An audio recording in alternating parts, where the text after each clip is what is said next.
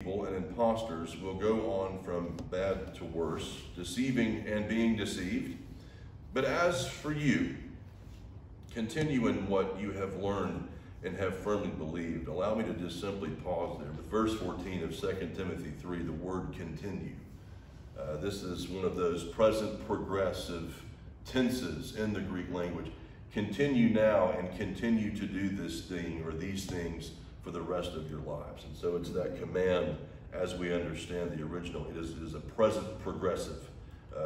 It's the same tense as when Christ on the cross looked to those who had gathered and looked to the heavens and said, "Tetelestai, it is finished now and continues to be finished." It's the same tense.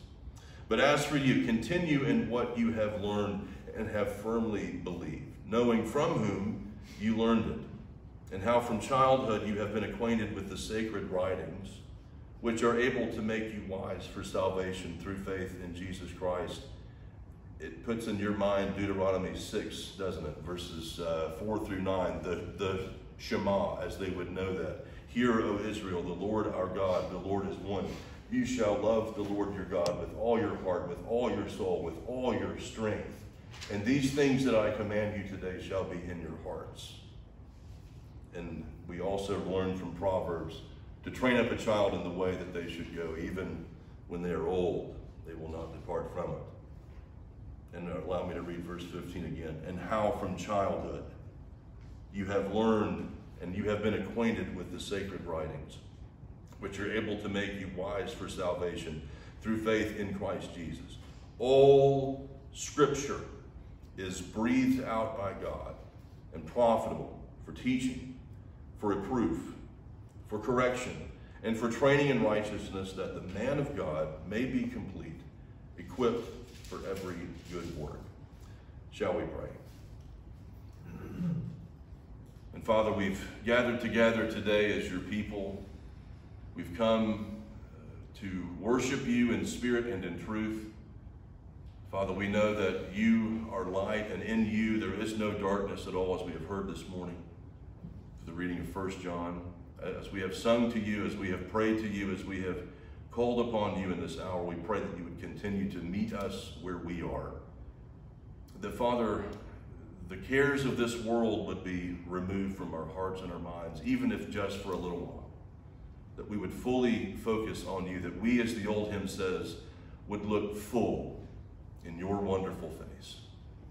Father, we also quote the old hymn that by your Spirit that you would descend upon our hearts, wean them from earth, through all their pulses move, stoop to our weakness, mighty as you are, and make us to love you as we ought to love you. In Christ's name. And Father, may the words that I say this morning, may you use them to further your kingdom here on this earth. Father, we haven't gathered to hear the ramblings of a man's mind, but Father, we've come with Bibles open and hearts ready to receive what you would have us to learn for your glory. And we give this time to you in Christ's name. Amen. Turn over with me again to Exodus chapter 20. Believe it or not, we've spent now all of last Sunday and the beginning of this sermon speaking of the doctrine of creation, and we haven't even made it to Genesis 1 yet. And so we're getting there, but I want to lay again this foundation again, not to say this in such a way that would seek to insult your ability to remember what was said last week. That's not why, but it's that constant reminder, it's that constant encouragement that thus saith the Lord is the foundation. And I know that for those of us who are grounded in the Reformed faith, those of us who spend the time with those outside of the world and with family, we know that this is what we believe. But there is such a tendency within culture that the Bible may just work for you. Christianity is maybe something that you're involved in, and that's good for you. You should have some kind of a moral compass. But it has nothing to do with me, and the answer is yes, it does, because we are made in his image. We belong to him, whether you want to believe that or not. And so it's this understanding that everything he says and he does, everything he has taught us according to his word, is truth. And that's why we use 2 Timothy 3 16 and 17. Because this is him speaking to us. You know, we often hear or read the cartoons or the jokes of, I wish the Lord would tell me what to do. And you see the cartoon of a hand handing the Bible through the clouds. I have already done that. Here it is. Read my word. Take it and read it.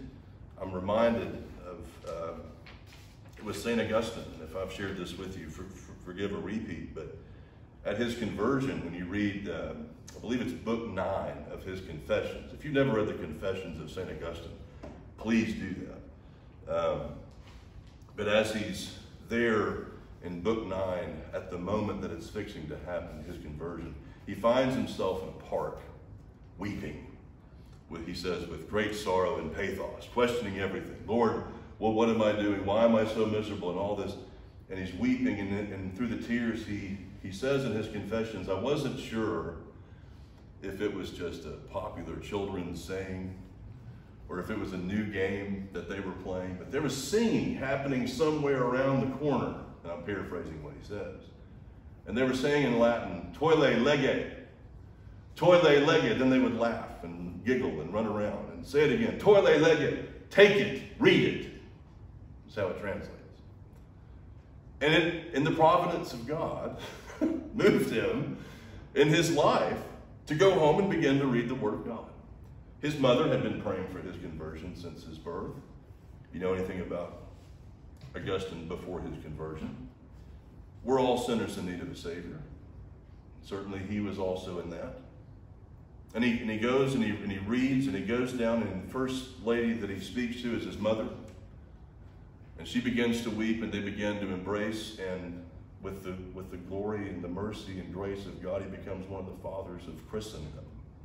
The promotion and the progression of how we understand the cores of doctrines of theology. And you could go through all of these who would have been used of the Lord to get us to where we are now. But the point is, it has always been grounded in thus saith the Lord. I know that you're going through a class where you're studying the 5 solas of the Reformation. Sola Scriptura and Sola Fide were Thursday night, correct? And so you understand all of these doctrines, again, grounded in thus saith the Lord, for the glory of God alone, by his grace alone, through Christ alone, through faith alone, and we understand all of these to ultimately point us back to the fact that it is the Word of God. It was Dr. Luther at the Diet of Worms in 1521 when the Catholic Church came calling and basically said, you need to recant, or you need to get out, or we're going to do something about it. And he looks at them and says, to go against conscience is neither right nor safe. Here I stand. And it wasn't just him speaking of the room and where he was in. I stand on the promises. I stand on the promises of the Word of God. I've given you these last week, but I want to repeat them just in case I went too fast. John 17:17. Sanctify them in your truth. Your word is truth. And it's interesting how 2 chapters later, when Jesus is before Pilate, a chapter later, and it's Pilate who's really trying to figure out what's going on, because he really could have cared less about either party. And here's Jesus standing before him, and he asks the question, because he's trying to figure out whether the mob is correct or whether this Messiah they claim to be the Messiah is correct, and he says, what is truth? I've heard a preacher say he asked the wrong question because truth was standing right in front of his face, and he didn't know it. You could also reference Psalm 119, 105. Your word is a lamp unto my feet, a light unto my path. Titus chapter 1, the author we know to be from 2 Timothy 3:16. It is God-breathed. So Titus chapter 1 teaches us, I believe it's verse 2 or verse 3, who cannot lie. Hebrews chapter 4, Isaiah chapter 55. So shall my word be that goes forth from my mouth. It will not return unto me empty. It has a purpose. The ministry of the word has a purpose. And it's not just to direct our doctrine, but but it's that doctrine that dances. It's that doctrine that really hits the mark within the life of those that you would witness that to, because we know it is truth. And that was basically the outline of last Sunday. And I told you last week that I want to give you 5 pillars of what we believe the creation account to be, and how we believe it came about, and more specifically, the time in which these things happen. And so the first thing that I want to say is the foundation for any doctrine of our faith, not just here at Pathway Presbyterian Church, but within Vanguard Presbytery. This is one of the number one pillars that makes Vanguard Presbytery, is that we believe in a 24-hour-day view of creation, because we believe that's what the Bible clearly teaches.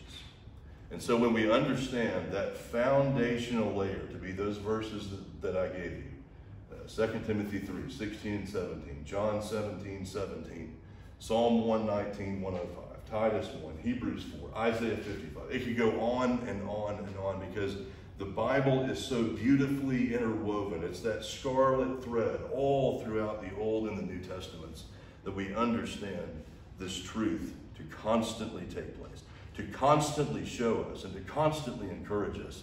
We know that in an ever-changing world, we have an unchanged truth, and it is the Word of God.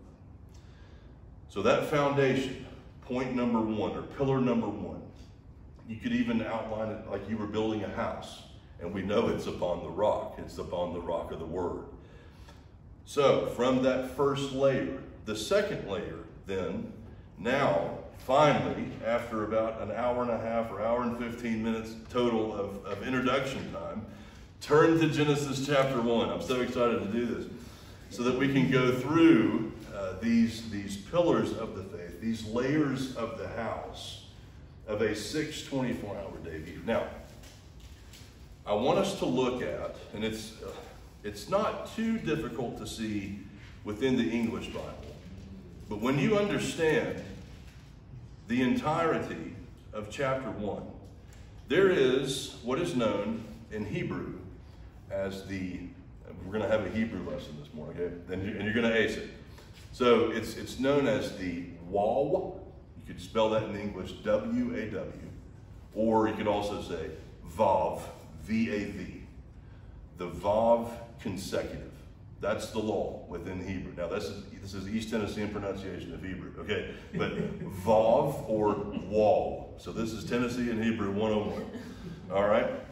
And what we understand from the entire chapter of Genesis 1 is that it is one sentence.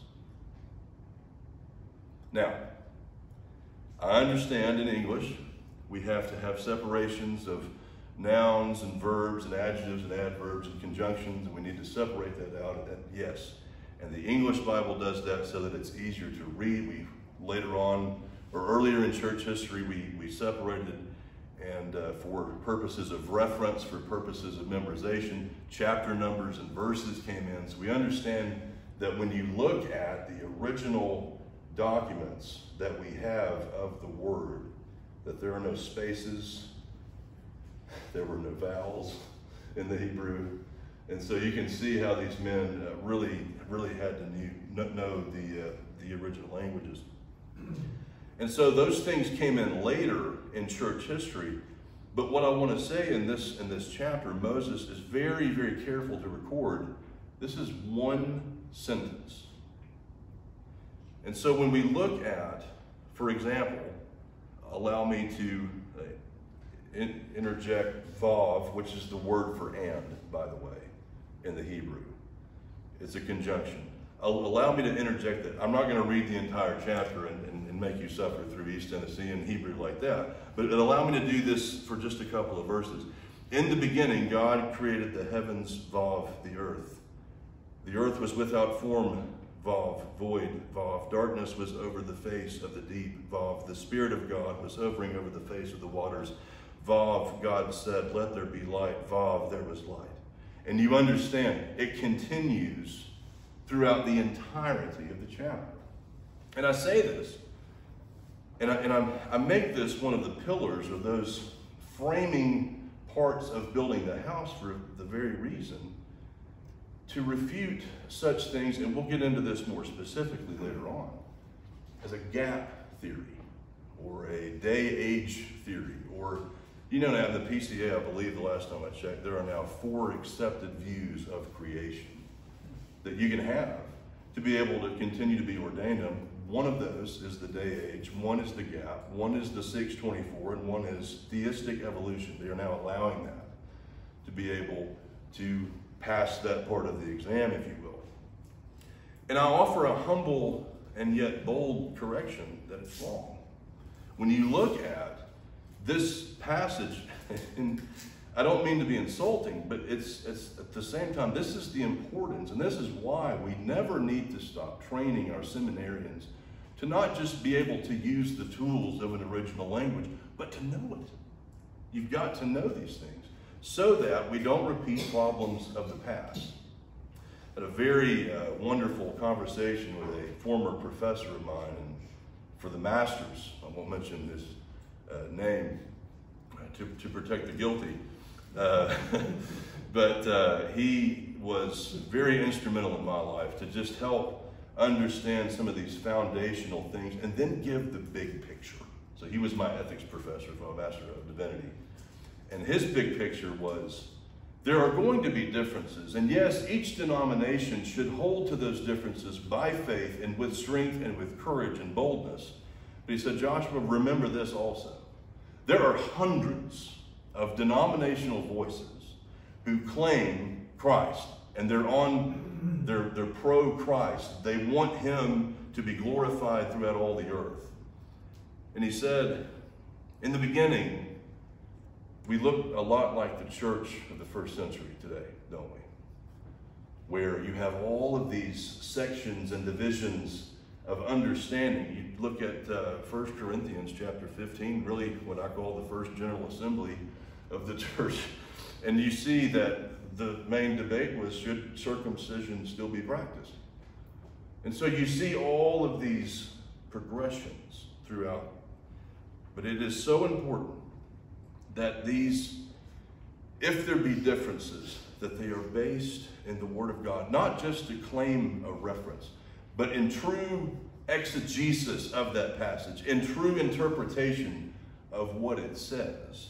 That should be our foundation for any of our doctrines. And so as we see in this second pillar, or this framework of the house that we are building of a 624-hour day view of creation, it is the Vav consecutive that is throughout chapter 1. The third pillar, or the continuation of the building of this house, in the word to defend the 624-hour day view, is the phrase that's found after each of the 6 days. And I want to explain in the 5th point, in the final point later on, why I don't believe it's after the 7th day. But it's after the first 6 days, and it's the sentence, or it's the phrase, and there was evening and there was morning. The first day, the second day, the third day, the fourth day, the 5th day, the 6th day. It is not after the 7th day. And I want to come back to that for a specific reason as the 5th and final point, or the roof of the house, the finishing of the 5 points. But for here, the Hebrew words there, so you have evening would be erev, E-R-E-V. Again, this is East Tennessee in Hebrew. And then you have morning, beker, B-E-K-E-R. Now, whether or not that immediately denoted 2 12-hour periods of time, or 14 and 10, or 13 and 11, or you fill in the blank, we know those two to equal a 24-hour period of time. And again, let me work my way backwards just so that we can see the steps that we hold with this view. So you have the evening and morning, which we understand because of the Vav consecutive, which we understand because the work week we know from Exodus 20, verses 8 through 11, is modeled after the creation week. And so we are able to then define, here is evening and here is morning. Here are two periods of time that equal 24 hours. And this also shows the fact that there was no gap. There was no day age. There was no pause within the creative work of our Heavenly Father for any reason. He certainly didn't need the rest. And when you look at the Sabbath, there was no need for it because he was tired. He simply rested. And so when we look at this, there is such an attempt over and over again within the Word to try to marry science and Scripture. Whether it's for the sake of numbers, popularity, politics, money, you fill in the blank. There is such a need and a desire that we would somehow try to bend and twist this infallible, inspired, inerrant, and propositional word to a culture that constantly changes their definitions. And I believe it's interesting when you look at the explanations of science that because we don't bend to their understandings, they throw the Scriptures away completely. Not all, but most. And I would simply say that when you look at this, and you look at how God simply spoke ex nihilo, out of nothing, how he spoke that into being, all of it, and then you look at science and say, they would say, well, this tree ages 14 million years old. My response to that may shock you. I say, praise the Lord. Now, wait a minute. You've just been pounding for an hour total on how we believe in a young earth and 6 24-hour days. What do you mean by that? Well, you have a timeless God who has spoken creation into being out of nothing. To him, what is 14 million years?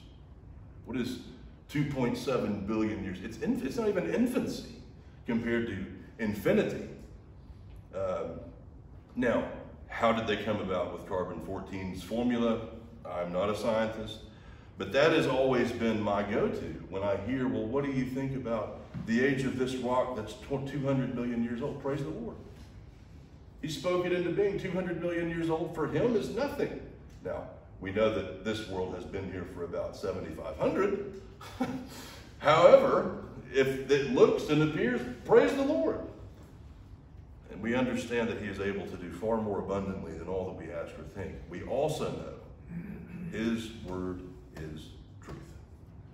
And that is the pillar of which we say evening and morning. There was an evening and there was morning. And you see this phrase also with that, and it was so. It happened because I said it happened. It happened because I made it to happen. And it was so.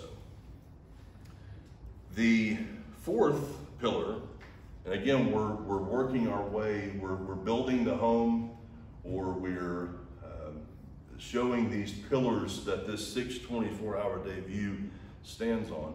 The fourth, we can then define the word yom. Yom is the Hebrew word Y-O-M for day. And so when you look at Genesis chapter 1, you look at Exodus chapter 20, you look at Deuteronomy 5, where you see the creation account. There are other passages. We know in this context, Yom is a 24-hour period of time. That is made up by evening and morning.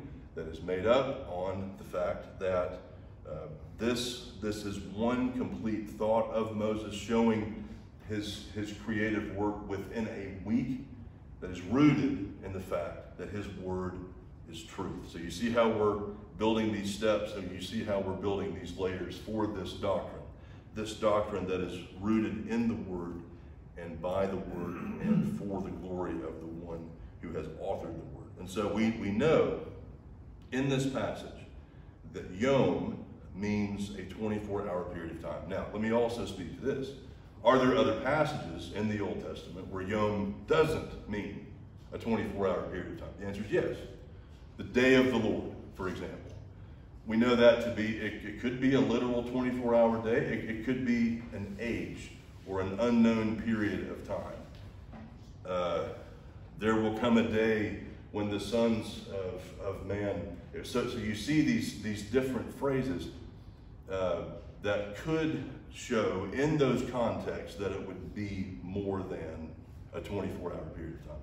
But in Genesis chapter 1, Exodus 20, Deuteronomy 5, I don't say this to keep beating a horse.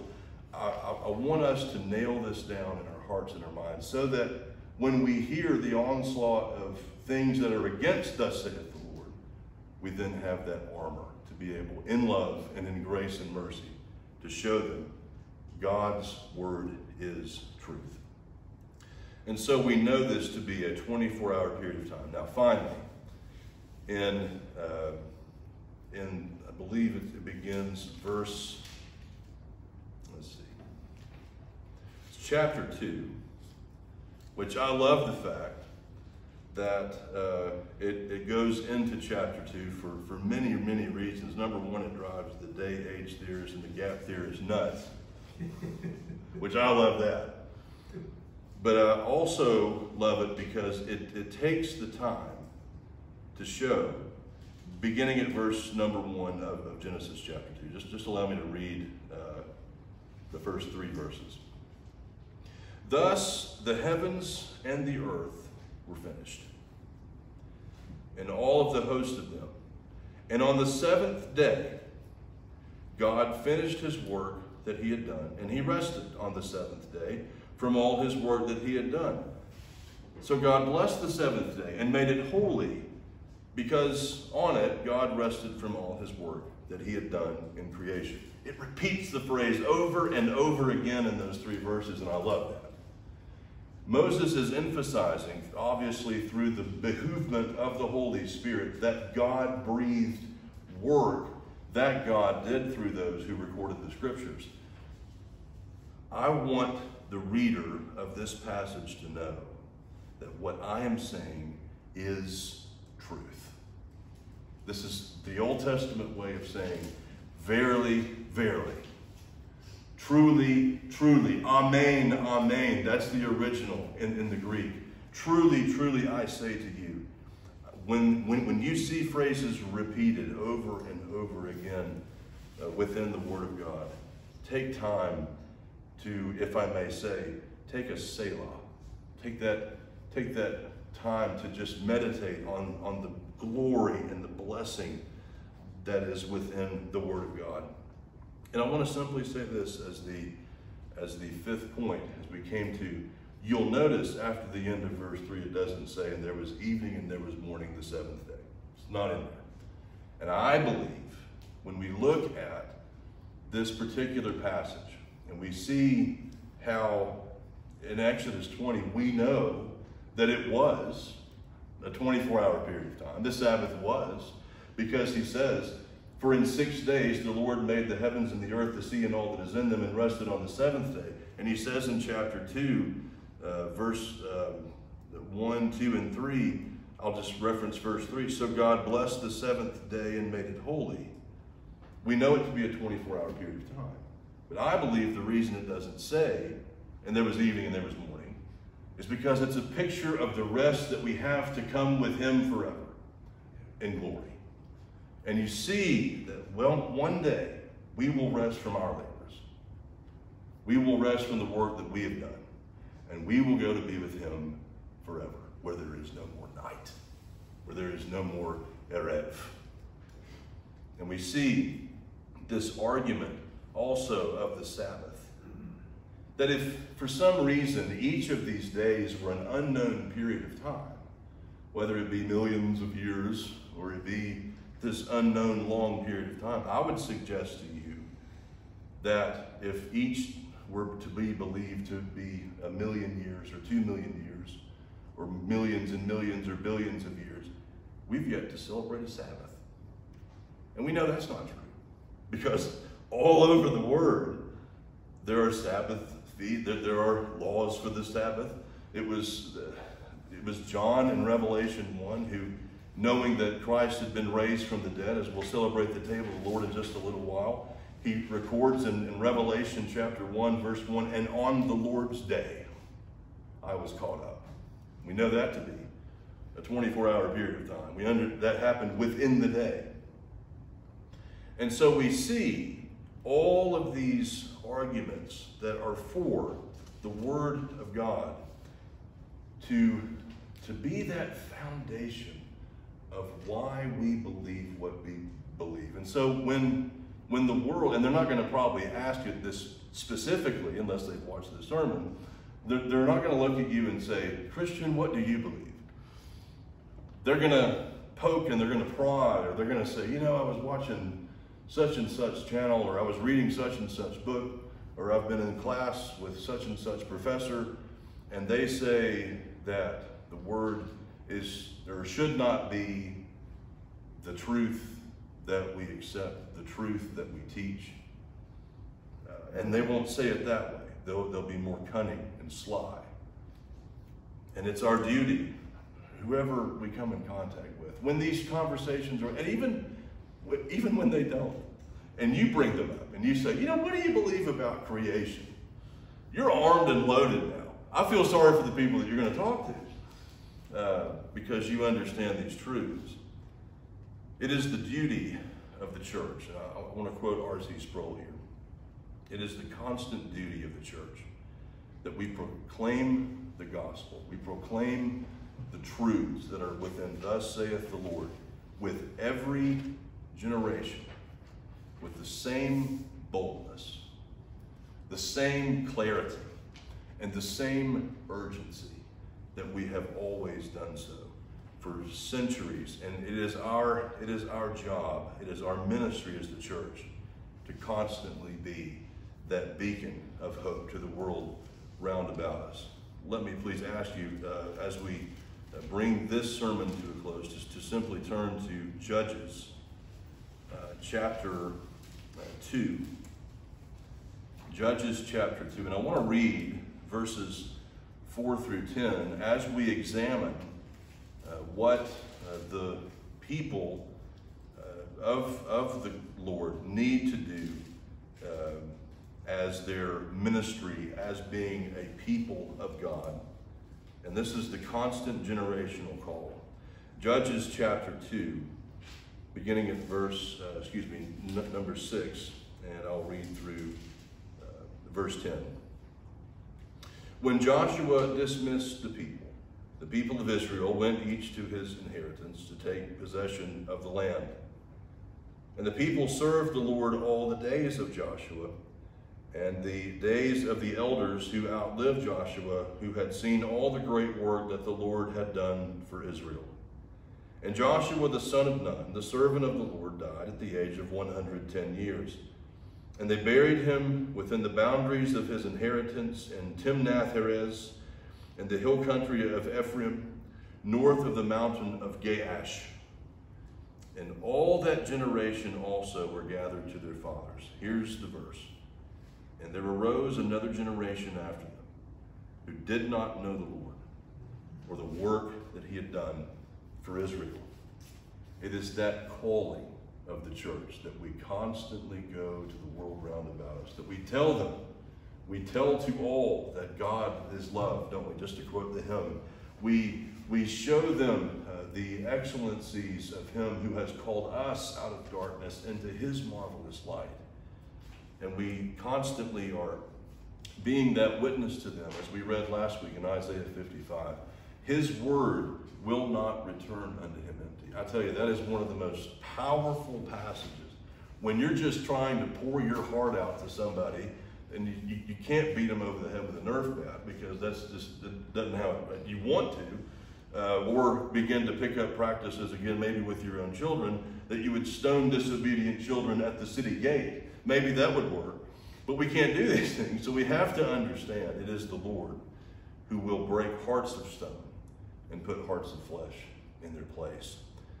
And we give him praise this morning for how he has called us out of darkness. That the word ecclesia in the Greek is the word for church, and it literally means the called out ones, those who have been removed from the darkness into his marvelous light.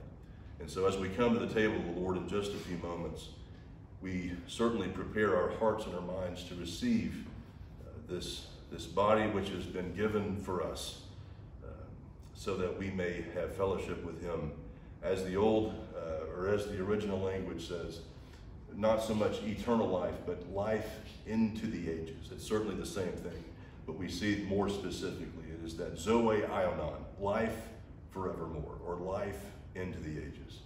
And we give him praise this morning. And so we give him praise as the church that we belong to him, and we rest on his word, and we give him praise for his word this morning.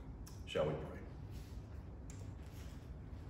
Father, take this word and apply it to our hands and our feet, our vocal cords, that as we speak to the world round about us, that firstly you would go before us and you would pave the way, that you would break hearts of stone and put hearts of flesh in their place, that Father, we know that you and you alone are the only one who can save us, and the only one who saves your people from their sins. And so, Father, we ask that even now, those whom we would come in contact with, that you would send your Spirit to them, that, Father, we pray with humility and with boldness that those would not be able to rest until they run to you. And so, Father, we ask that as we continue in this hour of worship, that you would be pleased to bless, that, Father, if I have preached anything in error, that you would correct it within my life, and that, Father, we would turn more to your word, even now as your people. We pray in Christ's name. Amen.